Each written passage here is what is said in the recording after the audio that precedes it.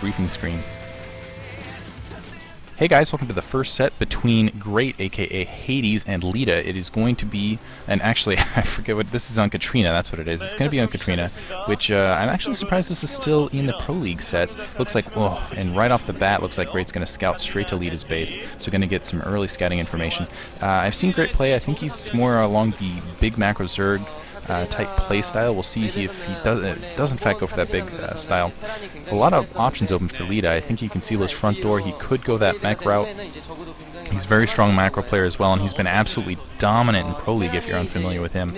I think he's now 8-1. He's really clutch. He's really been an absolutely huge player for OGN. And really, I feel like OGN, I should say, I feel like Samsung initially was throwing this game away, but now realizing that it was the Hades, I didn't realize Hades was Great, but now I think this might be an interesting matchup. I think Hades might stand a slight chance, but I still got to give this game to Leta overall. And I feel like Samsung's just putting a little bit weak early, and looks like Leta in the meantime is going to do that standard front door seal, putting the supply depot up top.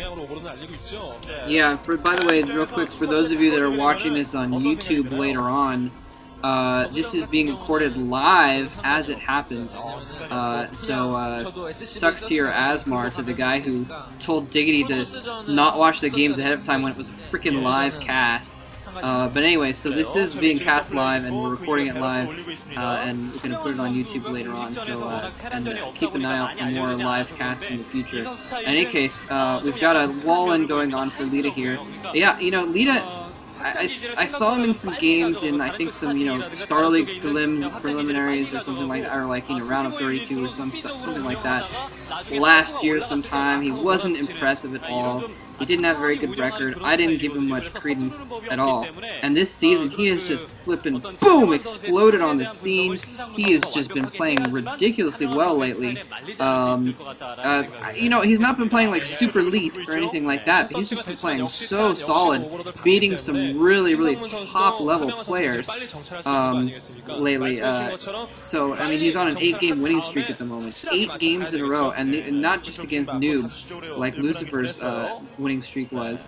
He's been beating some really, really good players. Well, Lucifer was beating some decent players. But anyway, point being, Leta has been basically OGN's ace. Leta is the reason why OGN is here right now, and so I'm expecting him to come out with a pretty early win here. If not, then OGN is probably going to be screwed in the long run, because this is one of the games that they need to win, to have their ace take the first game, because they're going to be facing, you know, Jangbi and Fireback Hero and Stork later on, so they need to take this one early in order to take the set, in my opinion. Fortunately for Great there, looks like he's going to go into a 3-hatchery build initially, but yeah, just coming along, it's going to delay him by about 10-15 seconds, and things like this in key matches like this at this level can be the difference between victory and defeat. And right there, put out his drone to put it down. It's in an off position. It's not the position you really wanted it to. It's not going to affect him terribly much, but it is kind of a mental boost, I think, for Leta, basically able to stop that extra hatchery. He's already got those minerals mined in the meantime, so he can use that return mineral check to get that SCV back when he needs it. Mining gas immediately, so it looks like we are going to... I'm suspecting mech here, because he's got that gas up. I don't see an engineering bay down or a second barracks at this point, so I'm expecting to see some sort of mech build. Yeah, let's see what he looks like. He's got an SCV ready to put down. Factory! Good call, good call. I guess he could theoretically still be going for, you know, a mass science vessel build or something like that, but the fact that he's got that marine over there specifically warding off the Overlord from getting into his base leads me to believe that he's probably going to be trying to do something tricky as well. We'll have to see. He's already been a little bit tricky in the fact that he moved his SCV kind of out to the corner to... I don't know if you guys noticed that. I actually didn't notice that at first. He moved his SCV up to the right, so that if the Overlord was going to try and come in there and peek at his base and then leave, he could spot out the Overlord and know where he was. But in any case, a few Zerglings coming out here. Zergling's pretty pointless at this point. You know, he's got the wall in and everything. He's got a couple Marines behind there. But he needs those Zerglings so he can just kind of scout the front door, see what's going on there. He has produced 4 Marines, but he stopped producing those Marines. So again, that again is looking like it's going to be some sort of mech build. Lair going up now, so I think he's definitely going to be able to have... No, Starport going down! Starport going down, we could see some kind of Wraith build, possibly. We've seen Lomo have a lot of success with quick Wraith builds. Now, sorry, what's his name? Hades, he sees that barracks, so he knows that Leta isn't producing a lot of Marines, so he's going to suspect something else up here, but he's just going for a normal... No, he's got the Hydra's Den going down there, so he's responding with a kind of unusual build of his own. He's got the... Actually, never mind, there's the Spire. So he does have the Spire going up. We'll see if he goes for the Mutalisks or if he tries to predict what's going on and do something different. He might be going for a contain. Only one starport at this point. Engineering Bang going down alongside. So my guess is we're going to see some harassment drops. There's a Vulture out, interestingly enough, to maybe do a little bit of harass. There's the control tower down. We'll see if the science facility goes down. So if we're going to be seeing the quick, yeah, there's the science facility now. So whether we're going to, it looks like we're going to see a rapid science facility. It looks like, oh man, that's a lot of Zerglings, and Leta's got to be very careful right now in defense of this attack. If he goes for that, that's why that Vulture's out right there. He needs to be very careful because it's a lot of Zerglings. He needs to get those Marines down near that map artifact, in my opinion, because otherwise Hades might be able to take that map artifact, bust it open, especially if you put some Mutalisks alongside as a distractionary attack. Comsat going up. Keep in mind, Leta's completely in the dark at this stage. Looks like he's upgrading either range or Stimpack, probably range at this point, to be with Mutalisks. But yeah, keep in mind, he's completely in the dark. He has no idea what's going on. And there's the Spire finish now. We'll see if, yeah, there's some Mutalisks morphing right now. So 6 Mules, and I think this is all in for Hades right here. Hades is going to go with a Mutalisk attack on the back there, try to open up that map artifact and stream the Zerglings in. And I don't know if Leta has enough to really get it done. I think Leta senses this. He's trying to get that bunker up. He's also got those turrets going up in the background. And just in case Hades is going to put down that third expansion, in the meantime, get that, probably go for a gas expansion, get a third gas, and go to Hive. That's been very popular. In the meantime, the Science Vessel is going to be out, but I don't think it's going to have Irradiate. It's not going to have enough for an Irradiate to pop out to deal with these Mutalisks. Yeah, now the Mutalisk coming out here, he's got that bunker position, and he can throw all of his SCVs on that bunker if necessary, but he just does not have a lot of forces around. He's been only on one barracks. He hasn't even been putting that much out yet. He's just his Vulture out. Now Hades going in here, doing a little bit of an attack and falling back pretty quickly. The Science Vessel's out. It looks like Irradiate is finished. He may have an Irradiate already. That may have been Leta's plan all along, is to get extremely fast Irradiate. Now he's putting down more bunkers. We'll see if he can get if he can get an Irradiate off on that group of Mutalisks before those Mutalisks can do any damage. That will be absolutely huge. But in the meantime, there is that risk of those Zerglings on the front door there. They're just waiting to see if Leta lets his guard down. In the meantime, Leta also getting out some Hydralisks. So I mean, we saw him put down that Hydra's Den very early. So he could have been thinking about teching quickly as well. He could have Lurker aspect upgraded, well, maybe even already actually. If not, he's going to have it upgraded pretty soon. The fact that he has that Hydralisk out makes me think that he probably is at least working on it.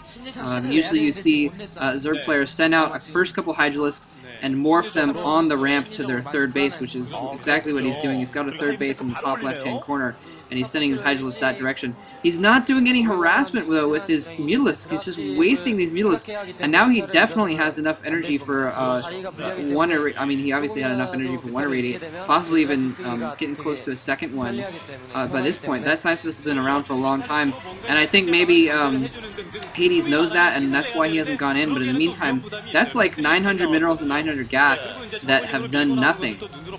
He hasn't accomplished anything with those Mutalisks. I think he picked off like one Marine, so you know, that's going to be very costly for him in the long run. I mean, look, he has a couple Hydralisks and a couple squadrons of Zerglings, and that's it, because he has all that money that he put into Mutalisks here. A couple Scourges out for that Science Vessel. Even if he can pick off that Science Vessel, that'll turn things back in his favor, but at this point it's looking a little bit bad for Hades, I think. Actually, I would say it's not the complete opposite, but right now Hades is taking complete map control. He's got that third gas running, he's got the Hive. I feel like Leta needs to do something now rather than shell up just out of those two bases. Otherwise, he's going to be Hive Tech is already up. He's going to be facing Scourge something down the line. I don't know that he's going to have, or Scourge, depending on how you want to say it. Yeah, there's a Defiler Mound right now. So we're going to have Darkswarm, and there's already a Nidus Canal to help protect that upper left-hand base. Right now, Hades has a lot of map control. He just doesn't have enough units to protect it, and it looks like he's going to go for a flank maneuver with the brilliant maneuver on his part, honestly, I have to say. A pretty good game strategy, making sure just leaving Leta the smallest possibility for a counterattack, and knowing that it's hard to move large troops across Katrina. just putting Leta in a very defensive position early, and then taking map control. He's already got that upper left-hand base. He's got mobility with those Nidus canals as well, and he's already at high tech. I think this is going to be a very dangerous combination here, and also scouting out there, killing scouts. Second starport going down, and he's going to need a lot of science whistles, but oh my goodness, a defense matrix dropship out in the field. It's going to be able to get by those Scorch for sure, and we'll see how much damage it can do. I think this is going to be a key moment of the game. It's going to sneak right through. This is going to be a huge moment. How much damage can be done to this back end hive, specifically how much gas can be stopped, and if it can get past these Zerglings here. I'm not sure that's going to happen though, because it looks like there is a Defiler alongside. Consume isn't upgraded yet. Now that Evolution Chamber getting hammered, if that Evolution Chamber goes down, it can be very big. Medic Marines, when they get up into upgrades, it can be absolutely devastating for Zerg players. Zerglings just don't get it done. There is a Lurker alongside, but that looks like Leta is going to start backing out. He did get that Evolution Chamber down, and my stream's frozen. I'm going to have to switch over to Mole Trap real fast. My stream is frozen as well, unfortunately. Damn it, what a time for the stream to freeze, unfortunately, because that was like a game-deciding moment. I didn't get to see what those Medic Marines did, but that's kind of what he needs to do. And you're right, real quick, since we have a second, well, this is reloading, hopefully. It's almost impossible for Leta to move his troops all the way across the map to that expansion, basically. I guess that's kind of why he was shelling up at his front door a little bit, is so that he could afford to move out that far, perhaps. Yeah, in the meantime... Guys, I've actually got a stream up and running here, if you want to... Go for it, man! Alright, we got Vol taking over. Guys, it's Vol here, and Leta is actually shelling Hades' base with a tank right over the ridge, and now he's actually heading a science facility which is lifted off right over the ridge so he can get vision for the tanks. And I think the tanks are out of range of that Nidus canal. But wow, Leta's got heaps of Marines, heaps of troops, and those tanks now unsieging, building more barracks back at his home base. Looks like a vessel's just flying out, and I really love this position with Leta down at the 6 o'clock position, and Hades with an expansion down at the bottom left is in really close proximity for those dropships. And this is amazing. Just moving the tanks even closer, we've got another swarm going down from the Defiler out near the natural expansion. And oh my god, a dropship heading up to the 12 o'clock for later. So really great. I really love the fact that he's chosen for going for dropships, because earlier on I was thinking, man, dude, you need dropships to make this work. With this kind of map, you just have to have dropships, because the run distance between bases is so long. And wow, a dropship attack crowd is going well. Dropship attack successfully going down at the 12 o'clock, and he is managing to take out this base. So really fantastic play here by Leta. He's really taking charge of this game. Guys, how's your stream looking? Is it back up? Our stream is still, we'll let you know when it comes back. I'm going to switch to Dom really fast. Alright, I'll keep the cast up and running as long as I can, but just yell at me if or get me on MSN if things are back and running. Anyway, Leta is just broken over those two lurkers, and it looks like he's heading straight into Hades' base. He's got science vessels in position to start irradiating all those lurkers in defense at the sunken line.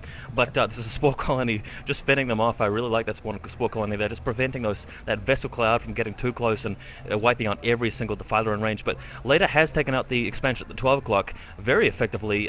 Hades still has that expansion at the top left, and now it looks like I'm heading straight into the natural of Hades. And there are very few units in defense, only a single Leta. Look, Leta is just streaming here with heaps of Marines. I don't know what happened to Hades' forces here. He's taking out the main hatchery. Luckily that wasn't the hatchery that Hades upgraded to Hive, but just destroyed that hatchery, going straight for the tech. Oh, this looks really bad for Hades. Another Defiler being irradiated, plenty of forces in. Guys, I think we're going to see Leta take this game very early on, and wow, just look at his face, look at Hades. Yeah, was that Hades? And the tank's still over the cliff there, just shelling everything that gets in range. Nothing is in range anymore of those tanks, because they've just taken everything else out. Diggity? Yep, we still got a stream frozen, but wow, Leta doing exactly what he needed to do, pressing out exactly when he needed to, and also getting the dropships. And again, Katrina, because it's just so difficult with the troop movement, going the dropships exactly what he needed to do. And this shows why he's on I believe now a 9-game winning streak across all of Pro League. He just comes prepared, and he knows what he needs to do, and he gets it done. Just playing really strong very early, and putting GG, that's GG, guys. GG right OGN there, and just as took the first expected. game. So OGN taking the first game, I believe that was a pretty solid prediction across the board that Leta would in fact win. And now I feel like there's a lot of pressure in game 2. Moving on, and I don't know, I still feel like Hades, I'm not going to call him a complete throwaway, but I would have expected to see someone like Stork, who's been really strong in Katrina, against a Terran player like this.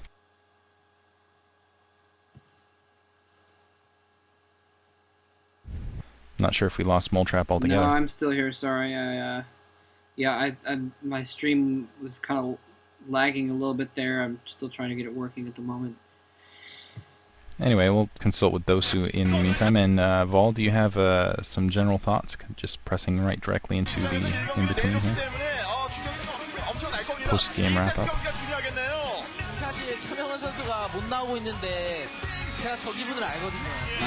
I actually have a stream now, and I'm seeing Leta running into the audience and giving high fives to people in the front row.